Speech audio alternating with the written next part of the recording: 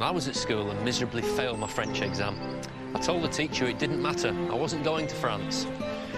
What a prat I was. In the last decade, some of my very best angling memories have come from visits to this magnificent country. Every spring, I jump on a train, zip under the channel, and come to visit waters like this one. This is a Tang Monnier, a 6-acre woodland lake set in the heart of the stunning Limousin Valley in southern France. Now, my partner on this carp crew is Brian Skoyles, and we're going to team up and try and catch a 40-pound carp.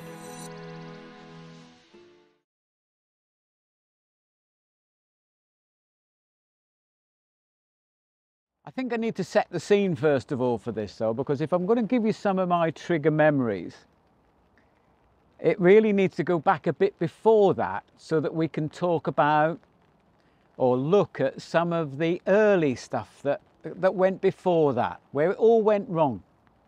Bill and I went to Holland in '92 and we thought we knew what we were doing. We were boldly going to Holland, abroad. We were going to catch all these mega fish. We took a lot of hemp and a load of boilies, and we were going to slay them.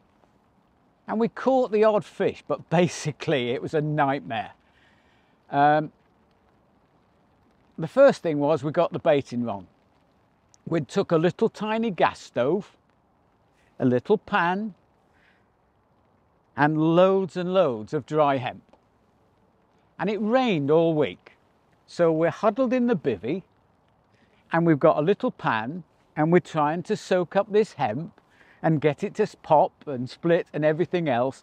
And we were ending up with like a pint of hemp every couple of hours and an empty gas canister. How much was you baiting with that? Well, we were hoping to hold these masses of Dutch commons that were swimming up and down the canal in front of us.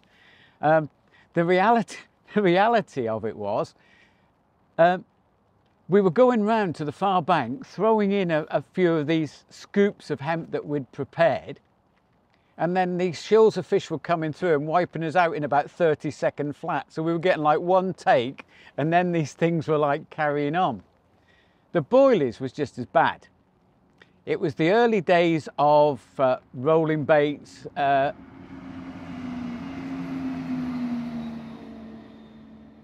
We've also got a train nearby, which is now, but literally, the boilie situation was that sort of like we took some of, I think it was probably early big fish mix, and the conditions were really damp. And within a couple of days, all these lovely boilies we've taken were getting fur coats. So we had boilies that were going off, hemp that we couldn't prepare in anything like decent quantities, and we had a week on this canal in France, and it was like, didn't really happen. Bill actually fluked one 30-pound common, although he wouldn't admit it was fluke. He would say it's brilliant angling, but it was actually a bit of a fluke. It just went past, and it's the only, I mean, maybe he's not built for speed, Bill, even in those days, and to watch him disappearing up the canal, being towed up the bank by this 30-pound common, it's the first 30-pound common I think either of us has seen, possibly. I mean, I can remember on the ferry, sat there sort of saying, sort of like, what would we dream would be the perfect session? And we both said, if we both catch some carp, and if one of us has a 30. And that's exactly what happened. Bill had the 30. I had lots of little ones about this big. But we didn't get anywhere near the potential, because literally our baiting scheme just wasn't designed for long range travel and for heavy baiting. We didn't know really what we were doing. I was used to fishing places like Waveney Valley and places like this where you could just catty out a few baits from around the tree line and job was a good one. That was put right the next year because Bill really went to town on the baits at that point. And we went to France, and we went with Clive Givens and Ken Townley, and we had the whisper. We knew the place to go. Forêt d'Orient. Don't tell anybody it was the place. It was just turn up, rock up, Forêt d'Orient, big piece of water, loads of big carp. Just sit there, they'll jump in the net. No. We all four of us blanked on that trip, and it was, if anything, a bit of a disaster. I think my rods were 2.5 pound test curve. My biggest lead, I think, was 3 ounces. And I had this inland sea in front of us with 18-inch 2-foot waves on it. I think the reels at the time were like 3,000 sides. They had about 800 yards of line on at the most. And like, we were rowing these baits out in the calmer spells. And like, I could see the back of the spool, and it didn't look like anything. It was hardly over the edge of the sort of bank and whatever. So we had loads of bait that trip, but didn't really I certainly didn't have the gear. And so that was basically sort of like we were sort of going into the unknown and getting it wrong. That applied to the gear, but it particularly applied to the bait. It was all sort of a little bit trial and error. We were rolling baits, rolling quite a lot of our own baits, and in the UK I'd got that sorted because I'd bought, I think, a dozen of these large stainless steel flasks, and I used to roll up all the bait at home, put them in my freezer at home, and then when I was going on those trips, I could just fill these stainless steel flasks up. Essentially like a cool box. Like a cool box, but I was like taking a dozen. It was like a big investment at the time. I thought I'd crack this for the carrying the bait. I'd actually put it in an ordinary Aladdin flask to start with. And that had been a complete nightmare, because with them being glass inside, as soon as you put the cold baits inside, it used to shatter the glass. I trashed, I don't know how many flasks at that point. It was ridiculous. And I invested in these dozen of these large stainless steel flasks. And then I put those flasks in a cool bag so that I could actually travel and do a weekend in the UK and whatever with frozen bait, and that was okay. But when you were going away for a week or so to somewhere like France or whatever, that wasn't really working too well.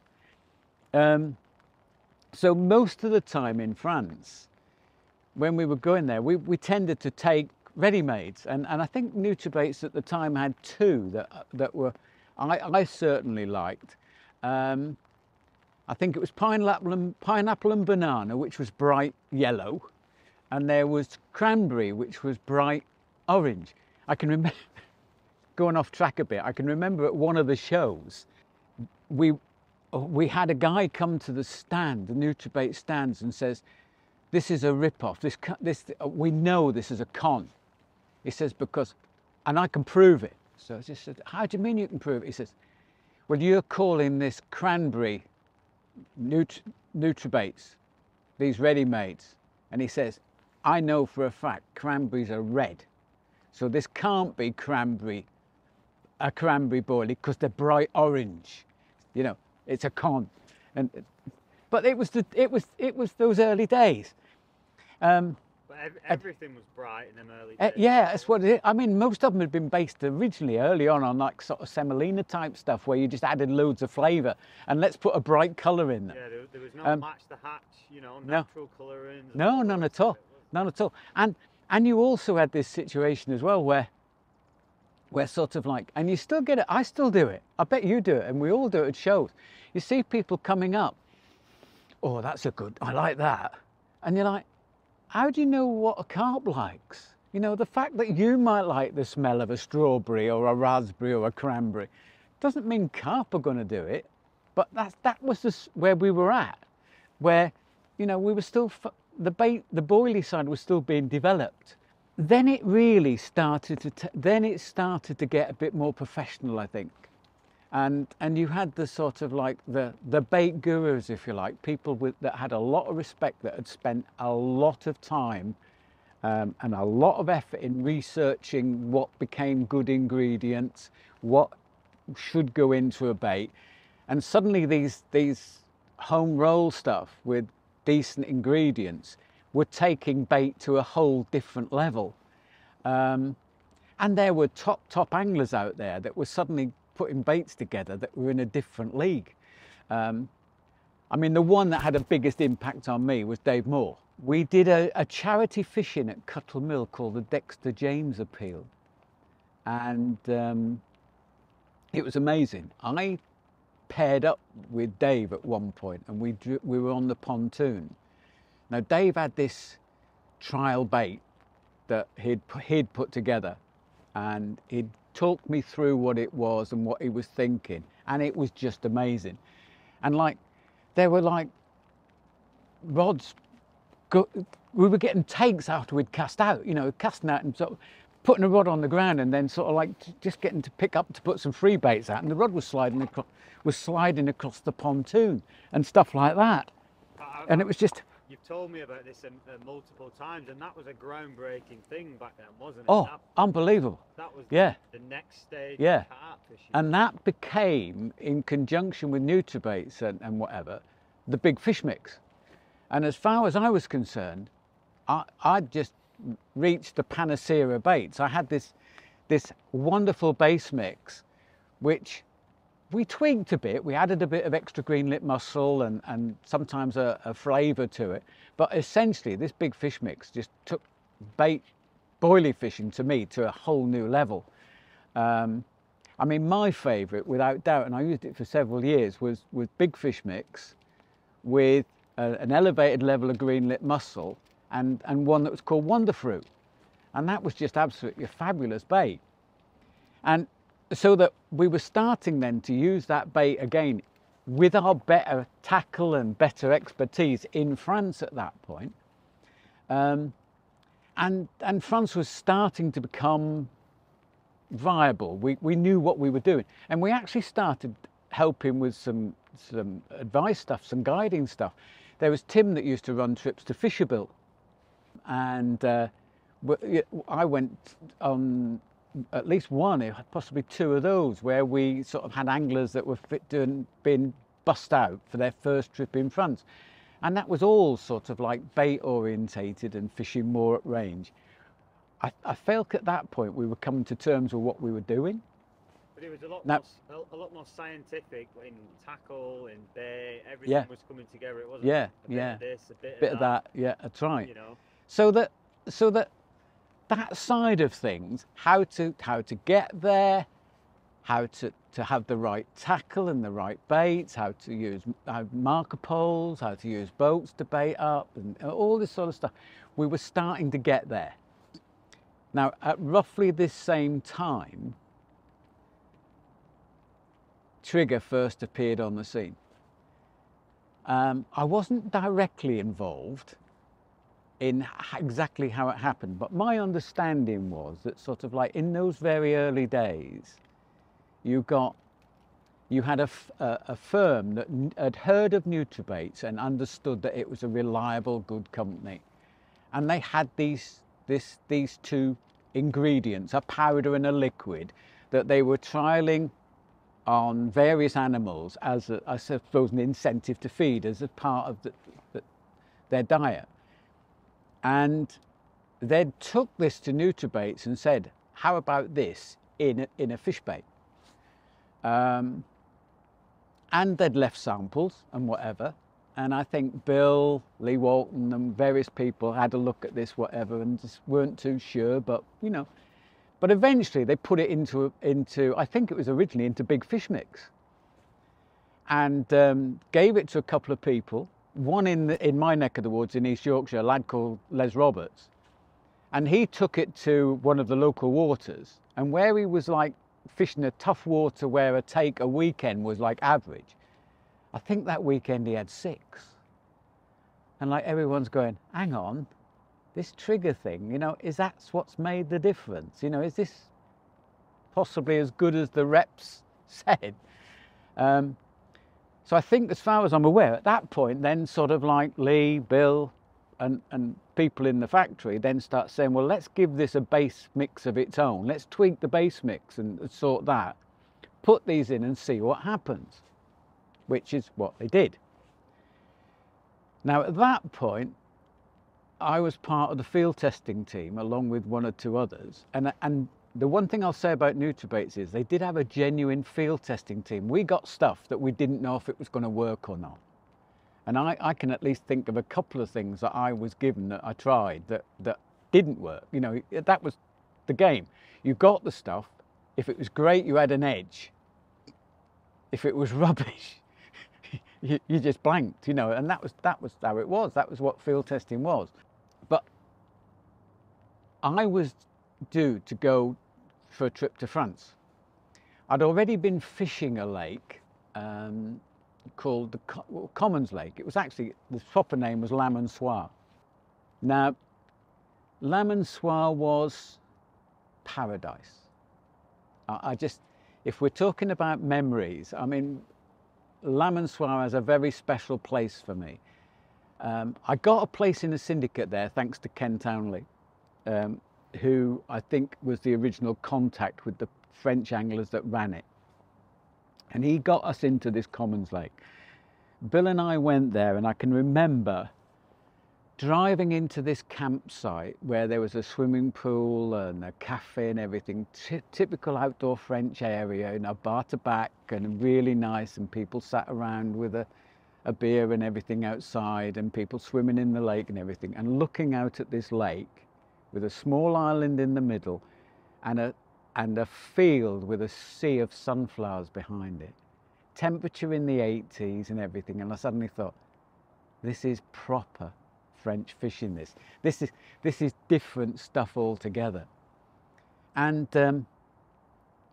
that first trip we caught some decent fish. We caught them actually back on the ready-mades. It was the pineapple and banana and the cranberry ones that we were using on that trip, because it was a long drive. It was a long way down, and we still didn't have really the facilities to carry the bait and stuff, but it was brilliant. And we caught. Bill had one of the big commons. I think that was about 38, 39, if I remember rightly. I had, it's called a Commons Lake because it was mostly commons. My first two fish out of there were zip linears, but they were fabulous fish.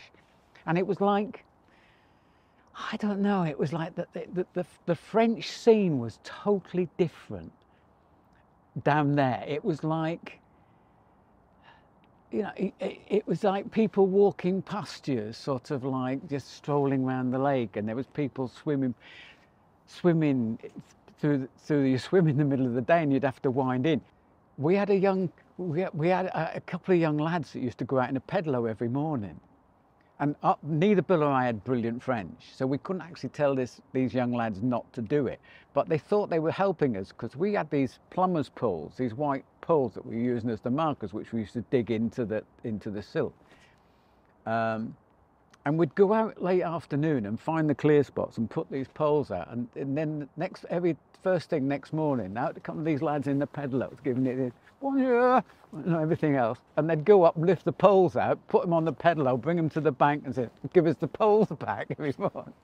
And we took ages to get this into the spots and stuff.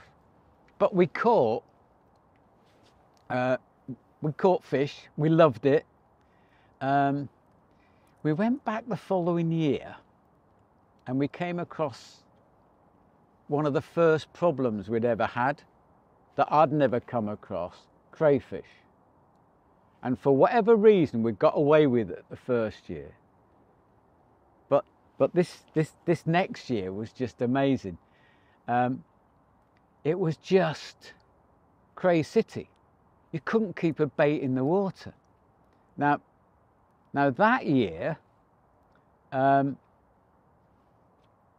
Bill said to me, he says, I think it was Lee Jackson or someone had said to Bill, you can get round the cray problem, he says, if you put bits of mesh, if you tie bits of mesh around and knot them in, so you put the bait inside this mesh. Now we didn't have any mesh. So he said, but someone had said you could do it with bits of nylon tights. We didn't have any nylon tights, but that might sound strange. I mean, it was not something we actually took with us very often. So we said, right, come on, supermarché. We've got to go and find some tights. So we went and got into this large supermarket, and there's these two scruffy-looking carp anglers that had been living on the bank 3 or 4 days. And we're walking up down this aisle of all the ladies' lingerie and tights and everything, and we're sort of like holding up these samples with these tights like this. I suppose we shouldn't have been surprised that we had one of the security guards sort of gently following us up and down this aisle of tights. But we came back, we were netting these baits, and it was better. But after 3 or 4 hours, they were coming back with like a little blob of super glue and a little bit of tights hanging from the hook, but they'd even got pierced through the bait.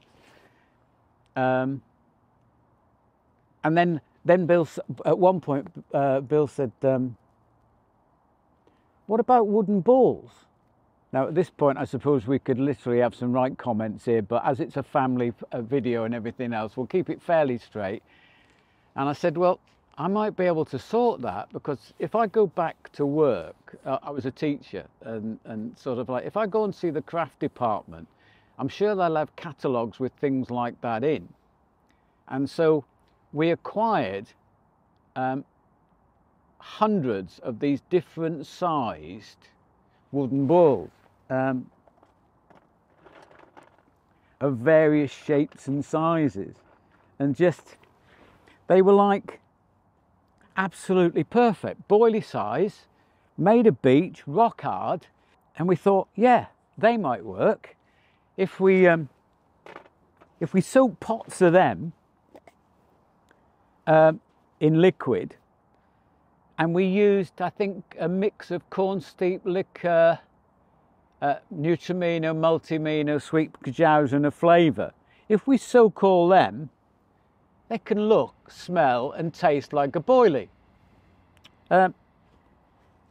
These, by the way, must be 20 years old, and I should really throw them away, but I just don't have the heart, because I have real affection for my wooden balls. Am I allowed to say that? But that solved the problem. The problem then we had, how do you actually fish them? Do you take a sort of a drill with you every time you go, a power drill, and sort of drill little holes through to put hair through and everything else? And like, I like to think I invented the D-rig 20 odd years ago, because, and I've still got the bits. I went to a picture framer place, and I got all these little miniature eyed screw-in eye things. We got loads of I think it was Christen ton-up, which was their cat stuff, and I whipped them onto the shank with this little eye on, so we could screw these wooden balls on. And I look at it now and I think, that's just a D-rig. I didn't know what I had at the time. We never used it for anything other than fishing at where we had crays. But as again, that's actually one that from that period, and I've sort of kept it as a sort of like keepsake, as a memory. It was also the secret time as well, so that literally there was 1 or 2 other people fishing the lake that were also struggling with the crays, and they couldn't understand how Bill and I would be sat there, put baits out, boat baits out on a night, and then sit there, and then in the morning get a take. Couldn't happen. It's impossible, because they'd put baits out at roughly the same time and wind them in an hour or so later, and there's nothing on the hook, on the hair. It'd all gone. So how come they were getting takes? So we had this arrangement that if anyone was around when we got a fish in the morning, the other person would immediately run into the margins in the net and unhook it, and so that if anyone was about, we never brought the bait into the bank where the fish was. So we had this situation now where things were coming together. There was this early trigger, and there was the gear to use it. And Martin, at this point, my son, was at a stage where we were saying, should we go at the Commons Lake together? And at that point, I wanted to take Big Fish Mix. In the factory, the guy said, no, take Trigga. So I said, I'm going to compromise. Big Fish Mix is my favourite bait. You're saying Trigga's better. I'll take half and half of each and we'll see what happens. The results were amazing. But I need to top up my tea before I do anything else. So I'm just going to have a fresh brew. Going to stop for a minute and make myself a cup of tea. And then when I come back, I'll tell you about what happened. Oh, we're back, fresh brew. And we can pick up where we left off, which was basically where the Trigga Memories story now really starts. Perhaps I didn't know it at the time, but this was the point where everything was coming together. Martin and I arrived on the Commons Lake. We knew the lake reasonably well. We wanted to fish the shallows, which had been consistent for me in the past. We had a good quantity of big fish mix. We had a good quantity of Trigga. Game on. I still was not convinced about the Trigga. I didn't particularly, if I'm honest, I didn't particularly like the smell. I had total confidence in the big fish mix, and I'm a boring old fellow fisherman, stick at that, and I don't like change. When I know something's working, I want to stick with it. But we'd agreed to trial it and fish it next to each other. So we put out the marker poles in the clear spots. I went in the boat, put the marker poles out, and baited one with Trigga, one with big fish mix. Would you say this is the original testing of Trigga? This is the original testing of Trigga, yeah. So this was the first time that, you know, somebody had been sent out with a big batch, and this is... I was one of, I think there was a group of us. There was Ken Townley, I think Graham Slater, certainly one or two other people had part of these original batches to try in different waters. I think by then people were getting an inkling that this stuff was going to be pretty special. That just the very early results from one or two people, they were all coming back and saying, yeah, I've done well, I've done this and whatever. And so I didn't think I was on a loser with it. I just didn't think it could possibly be as good as the Wonder Fruit big fish mix that I'd been using already. So we baited the different areas. Now, to cut a long story short, on this bit, it was just amazing because Trigga consistently throughout the week outfished the big fish mix. And it was like we started mucking about a bit to see if this was fluke. Was this a case of that just happened to be where the fish were?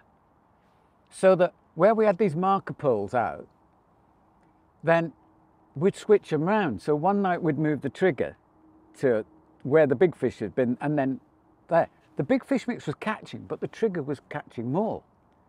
And like, if we swap the baits around between the marker poles, then each time they seem to move to the Trigga more. Now, bear in mind, big fish mix is a fabulous bait, it still is. You know, the number of people swear by it. I would happily use it. But to have a bait that was like matching it even, at the time you're thinking, wow, this could be really, really good.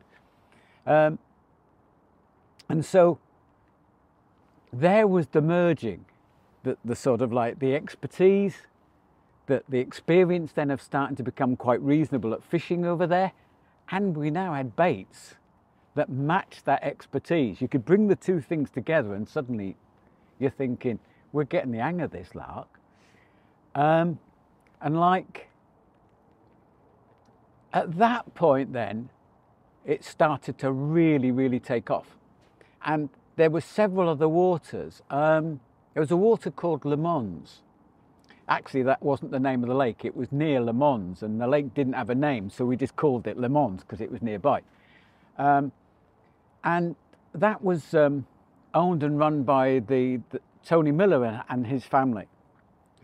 Well stocked, admittedly, but still at times quite a tricky lake. And there was a group of us, myself, Martin, Paul Selman, Derek Stritton, quite a lot of experienced anglers fishing this lake in the early days. Bill, Colin McNeil, whatever. And it was Bill that said to me at one point, this was sometime afterwards, but it links back, and he turned around, this is really when things changed. When suddenly you're thinking, if we apply that type of quality bait into these lakes, then we can really start dreaming of big catches. You know, this isn't going to be coming across on the ferry and saying, if we get a 30 between us, we've had a good result. This is like talking now, we're going to go there and genuinely expect to do well, to catch lots of fish and big fish. And Trigga became a major part of that plan. We would go and bait areas, expecting fish to come to those areas, to feed and get better. Again, there was expressions like the 3-day-in approach, which was basically saying get there and put a lot of quality bait out, in our case Trigga, and then the swim would build over several nights and several days. And Le Mans was just amazing. For me, personally, it's one of my all-time memories, again, linked to Trigga. I was a good friend, by this time I was a good friend of a lad called Kev Green. Now, Kev, unfortunately, is no longer with us. He got a brain tumour when he was 39 years old and lost the fight against it. But in those early years, Kev was, I think, becoming a leading light in the angling world. He was an Angling Times journalist, later become an improved, of course, fishing editor. And Kev and I went back a long way from when he was a lad. And we used to fish regularly together. And we always used to have an Easter trip. And I took him to Le Mans this one year. And we took a stack of Trigga with us. And we absolutely took the place apart. And Kev actually, with his journalist head on, said, right, we'll make a feature of this. And I caught one of the first 40s out of there. And Kev sort of like did his journalist bit and everything else, and was laying on the ground doing all the pitch, getting all the different angles, and it actually produced a cover shot for Angling Times, which I actually, as we knew we were doing this stuff there. But it's not just me on the cover with this 40, it's the heading that's like mega on there. It's raining 30s. And that was because I think this was Kev's first experience of a bait like Trigga actually turning a lake over, where it was just ridiculous. We were sometimes getting double takes, and we were just catching fish, a lot of fish, more than we would have dreamt of years before. And that's probably my first true Trigga memory, where I'm sat there thinking, I mean, this is carp angler's dream world, where you're sat there thinking, I'm getting this right. I've got the gear, I'm fishing the swim, you know, I've got a lake with the fish in, I've got the gear, I know how to use that gear, and I've got food that these fish really want to eat. And it carried on from there. I mean, that was 2001. So the following year, Kevin, at this point, had been put in charge of the carp side of Angling Times, and he was running what he'd called the Carp Crew. It featured Julian Cundiff, Rob Hughes, Terry Hearn, and myself with Martin. Now, that was quite clever in terms of how that came about, because the whole idea of that was he had a range of anglers from you know, probably the best specimen carp angler around in Terry Hearn, targeting the types of fish that he was interested in. You had Rob Hughes, who was a traveller, if you like, and did some of the match scenes, had competed in the, and become world champions at Fisherbill. And you had Julian, who was like the overnighter, the work guy that was fitting his fishing in amongst commitments. And you had me, that was like the dad taking his lad fishing at that time, so that you had like something for everybody in the team. And like that meant that it opened a few, to be honest, it opened a few doors. And one of those doors, after Le Mans, Kev wanted a couple of more foreign ones, and he sorted it for Martin and me to go to Etang de la Hore. That was originally called Boulancourt, and the first time I saw it, I can remember standing on one of the pontoons, Ponton 4 it was. I can remember standing on that and thinking, I must come back and fish this at some point. It's fabulous. It was a great big, like nature reserve, but it was stuffed with fish. And like Martin and I sort of like went there to do an Angling Times feature. And like, I think we went possibly 2-3 years, twice, possibly. But certainly one of the trips is like another Trigga memory, because you had access to a boat and we went out and baited up the swims, and then I think it was about third or fourth night in, we had one of those nights that you just dream about. And during the course of that night, Martin had a PB Common 46, which was just a magical night anyhow. And then I think about an hour later, I had a PB Mirror, just scraped just over 50. So in that one night, the two of us on that Ponton 4, both of us had a PB. And I mean, this is a dad's moment, this. I can remember sitting on the edge of that ponton about 4:30 in the morning with the sun just coming up. We're mozzied, because the mozzies there were a nightmare. We were mozzied, hot, sweaty, and I'm sat there with one of these little stubby French beers and everything else, just thinking, fishing don't get any better than this. And it just, that week was just like that every night. We'd go out in the boat and just pile a load of Trigga and particle out.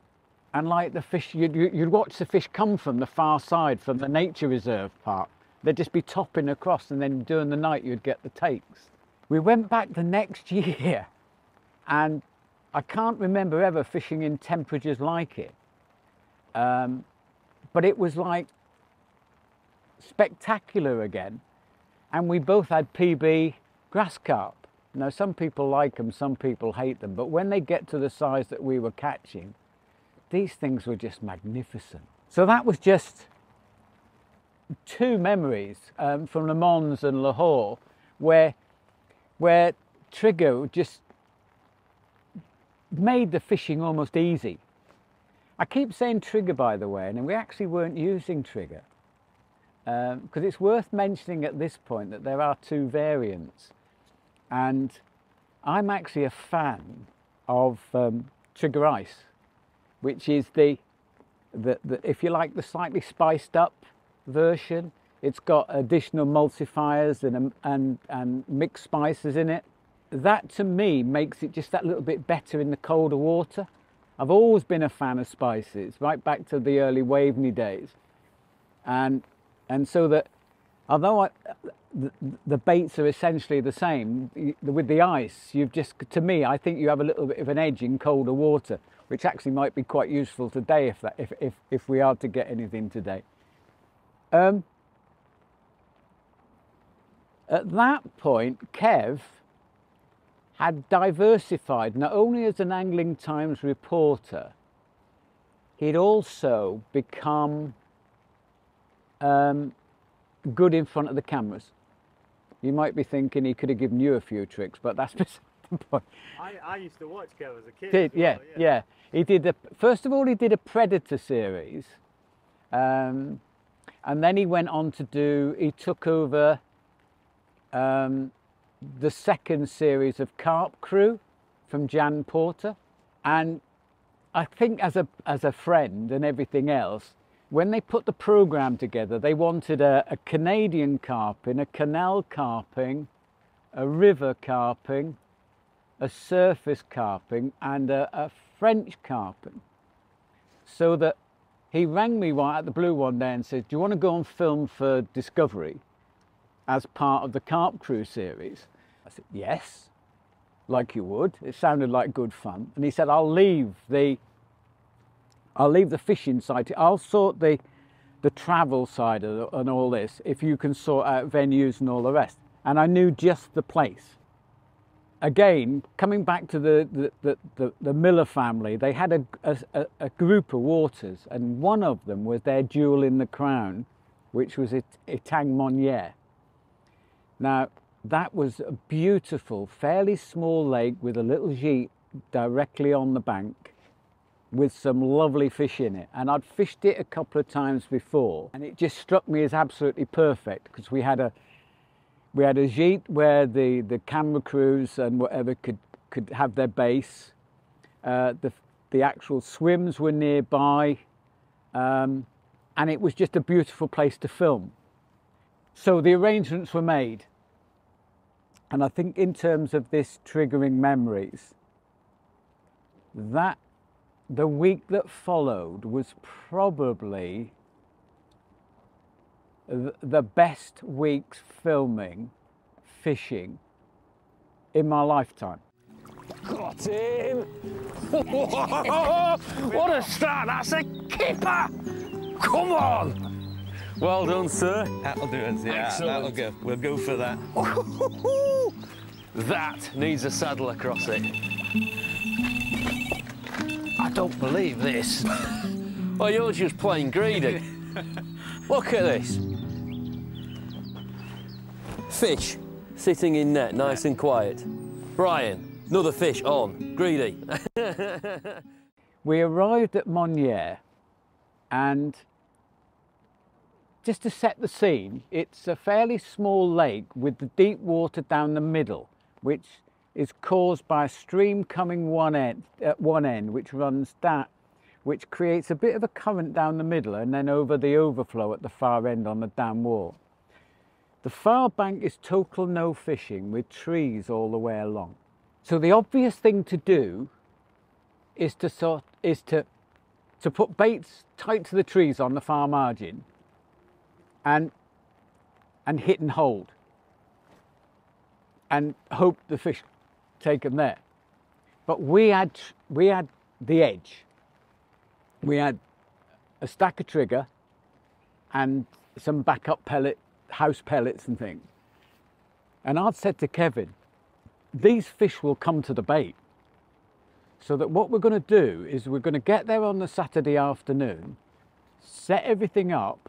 We're going to go out in the boat and put a stack of bait out in that middle area. And then we're not going to fish it. We're just going to do that. It sounds as if I'm back on the program here a little bit, because I can remember doing this little bit for the cameras. And like, we sort of said, and then we'll give them 24 hours just to get on that bait. So we had this situation then where I went out in the boat and baited up this middle area. And we didn't fish it. We just waited. Now the following day, we got up first thing in the morning, looked out from the balcony of this gîte which looked over the lake, and there is nothing there but fizzing and bubbling over this bait. There's obviously fish on this bait big time. So we put the baits out on this baited area, and I thought one of these is going to go within 5-10 minutes, and it didn't. So I'm literally sat under this balcony near this gîte with the rods there and everything else, and there's fish fizzing all over this bait. And gradually as the morning progressed, 7, 8, 9 and whatever, these large patches of fizzing gradually got less and less and less, and it just stopped. So that I'm looking at this area and I'm thinking, what's going on here? This can't happen here. This is. You're on the trigger. I'm on the trigger here, right? And it's got a stack of bait, and there was fish there. And then I just got this absolutely perfect drop back. Picked the rod up, wound back, tightened, boom. And I knew instantly I was into a good fish. There's absolutely no doubt about it. Kev winds in and dashes in for the next swim. Cameras are rolling, everything's good. Beautiful sunlit morning. We plays this fish out in there. And it's like the carp angler's prayer, isn't it? Please don't come off, please don't come off, and all. And eventually, after a while, comes up. It's obviously a big fish, and we nets this fish. Within that first morning, we've got the fish we'd come to France for. Because the whole program relied on having a big fish, because you'd gone to catch a fish of your dreams, sort of thing. And we'd got it in the net. So at which point, the cameraman switches off, sound engineer relaxes, we all stop for a minute. The director comes down and says, right, let's just have a think about how we're going to do this. We'll just reposition round and sort of like, if we bring it to bank there and you do the filming there, and we'll move that camera to there, and the sound, if you stand there and all this, and we just stood there while this fish is nicely resting in the net. And at that point, all of us, including me and Kev, we'd totally forgotten about the other 2 rods that were on the pod just behind us. At which point, I gets an absolute one-toner on one of these. It was total mayhem. It was chaos, because suddenly I want to grab this rod. I'm falling over a cameraman who's got one of this. Remember, this is years ago, so it's one of the great big bulky jobs. So I've got a cameraman that's trying to get back to let me get to the rod. I've got a sound engineer that's tripping over the cameraman. Kevin's sort of like trying to get out of shot and everything else so that I can, for 30 seconds or so, while this one toner's going on, it's like chaos.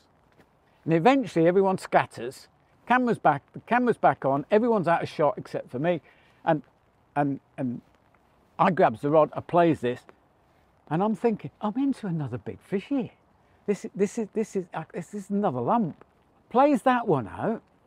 Kev's there again, still in the swim because he was there with the net. He's put the first one slightly to one side. It's resting, it's fine. I'm playing this second one. We get that in the net, and I'm thinking, I've got a brace of 40s here on the first morning. I mean, this is like filming dream. It's absolute magic. And like, so we go through the process, we get the first one out and we take the pictures of that and whatever. We then slide that one back. We then go and take the pictures of do the second one and all this. There's a lovely little bit of a shot in this film that just, you actually, by the way, if you're ever bored, you can actually still find this film on YouTube under Carp Crew 2.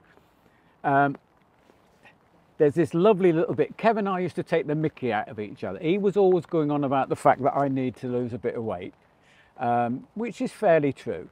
And I was always taking the mickey because he was always conscious of the fact that he was losing his hair at quite a young age.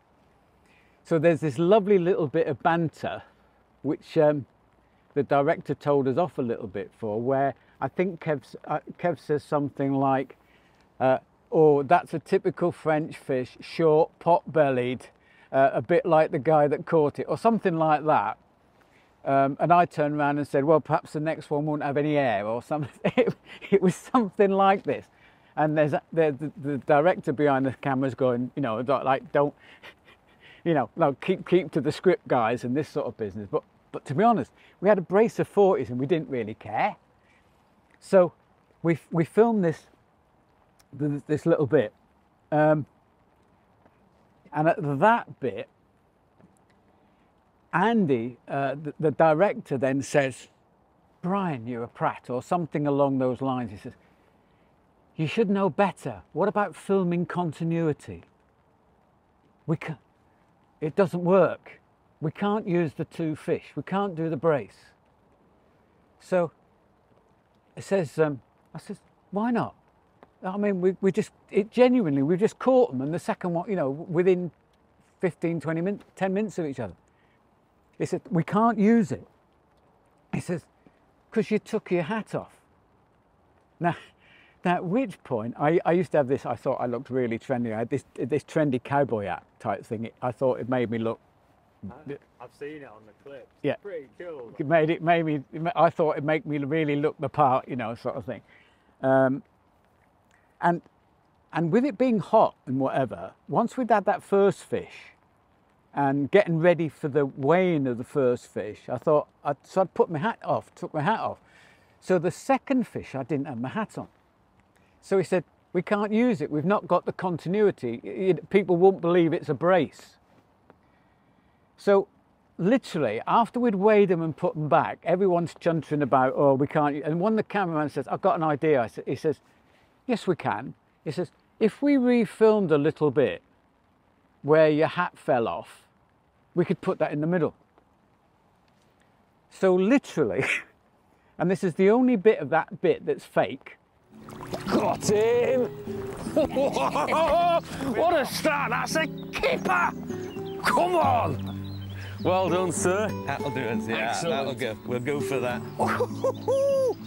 That needs a saddle across it. I don't believe this. Oh, you're just plain greedy. Look at this. Literally, at that point, after we'd wound the rods in and everything else, in the middle of the afternoon, reasonably similar light, well, it was good light conditions just the same. I then cast one of the rods back out, no baits, just cast them out into open water. One of the guys went out in the boat, and I took the line from my left-hand rod, the rod that had got the run. I then put my hat on. He rode like mad so that I got the run. I then bent down to the rods and my hat fell off. And then I stood up and picked the rod up, and that little bit was put in the middle so that you link the two films together. We must have filmed that about 8 times because that hat wouldn't fall off. And even the one they used, if you watch it closely, you'll actually see where I go down to the rod like this, and I tilt my head for the hat to fall off, and it wouldn't come off. So I'm actually leaning it forward, and I'm picking the rod up, and I'm going to get the hat to come off. And it was like not only catching the brace, but also the funny bits like that and the banter made that a very, very special week. And we had an absolute stack of fish with, again, that large bed of trigger ice in that middle area with those fish just coming out and just feeding in that open water. It was just magic, absolute magic. If you're talking trigger memories, don't get any better than that for me. It was just a magical moment. But it did.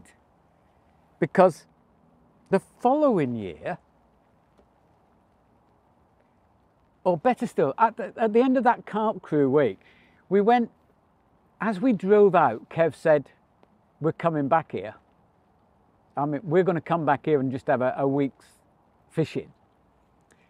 So as soon as we got back, I booked a week the following year, just for Kev and I. No cameras, no nothing, just a holiday week. And we got there, and again, we did exactly the same.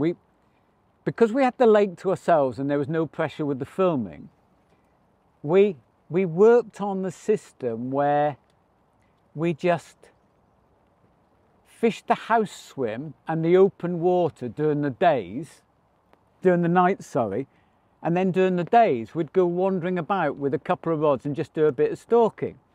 And we'd take it in turns to either stay in the house swim or do the stalking. One day one of us would go, one would be the other. And when Kevin died, several years later, I helped sort out some of his fishing gear for Jo, his wife. And Jo said to me, you must have something of Kevin's as a keepsake, as a memory. Now, I'm not short of fishing gear or whatever. I've been very lucky in that way. And I couldn't think of what to have. So in the end, I said, Jo, I'll have this spool, because it is, for me, a very, very magical memory of my time with Kevin. And it's broken. It'll never be used. I will never use it. I haven't even these days got a real little fit on. But it's a very, very special memory. If you look at it closely, it's not got a line clip. There's just a hole. And that's the memory. Because basically that afternoon, I think it was a Wednesday or Thursday afternoon of the week, it was my turn to go stalking down the shallow end. So I wound my main rods in and disappeared off down the other end. A small bed of trigger ice spread out.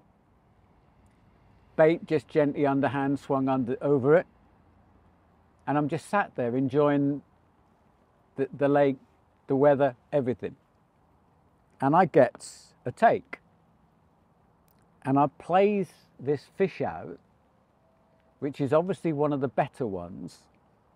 And it turns out to be my biggest fish from the lake, which was 58 pounds. I was over the moon. So plays out this fish, lands it, stakes the net out, let it rest for a minute, and called for Kevin, who wound in and came down, did all the photographs and everything else, and then he went back to the main swim, got cast out again. I just sat for another half an hour or so and then decided, no, that'll do me. I'll just go and sit and have a beer with Kev. So I goes back up to the main swim, and while I'm sat there, Kev gets a one-toner. And he plays out this fish, and it was his biggest fish from the lake. It was a different big fish, and it was another 58 pounder. So within an hour of each other, we'd both had 58s. Don't get any better than this. At which point Kev said, let's just wind in, shall we? Let's walk into the village, go in the bar to back, have two of the largest steaks, double fries, and several beers. You know, just to celebrate. So I said, I'm not going to argue with that. That sounds like a plan. So at which point, Kev winds in, but Kev's still a bit of a keenie, always was. So he says, I'm just going to get mine ready for pub chucks when we get back, just in case I'm in a fit state to cast out. So he winds in two of the rods, gets the third, casts it out, clips it up, starts winding it back. He's about halfway back when it goes solid. Suddenly the rod bucks over and the line just absolutely melts off this spool. It gets to the point where it's on the clip, which he'd clipped up. It's going so fast that it literally just shattered off the line clip, which just went ping and disappeared, leaving the hole in this spool. And just disappeared. The line just melted off down the lake. The fight just went on and on. It was amazing. Poured line off, gained a bit back, poured lined off, gain a bit back. It was just unbelievable. We hadn't a clue what was going on. And then eventually Kev gets his fish close in. I reached down and could net it. And he'd foul hooked a big head. Not me. Genuinely, this name of this carp was a big head. And there was like apparently only 4 or 5 in there. And they don't eat boilies or anything else. But it just foul hooked it as he was winding back for us to go at the pub. And he'd foul hooked this thing, which just absolutely had just mullered the fight and everything else. We just looked at it and just went, what on earth is that? But apparently there was only about 3 or 4 of these things in there. It shouldn't have actually been in there, I don't think, but they were in and they'd grown enormous. So out of curiosity, we weighed it. That was another 58. What is the chance of 3 fish being 58 pounder within an hour and a half? But this big head's amazing. I still look at the picture and laugh because it is just an amazing fish. And it's just another fabulous memory. I think you get the idea. I mean, being involved with Nutrabaits from day one has been very special for me. Having been involved in some fabulous bait developments with originally the Big Fish Mix, Heineval Big Fish Mix, and especially with Trigga and Trigga Ice has been very special to me. It's helped me make some very special friends. I've treasured working with Bill Cottam, Rich Skidmore, Lee Walton, Chuck Backhouse, all those people over the years. In more recent times, I just think what's happening with Nutrabaits now is very special with Jason and Richard and the modern crew is brilliant, and I'm just delighted to be part of that. So yeah, Trigga-ing Memories. I think it's a great name for what we're talking about here, because Trigga and Nutrabaits have provided lots of special memories. I still get asked what bait I'll be using next year. I've used Trigga and Trigga Ice for 23 years now. I'll leave it to you to guess what I might be using next year. Thanks for watching.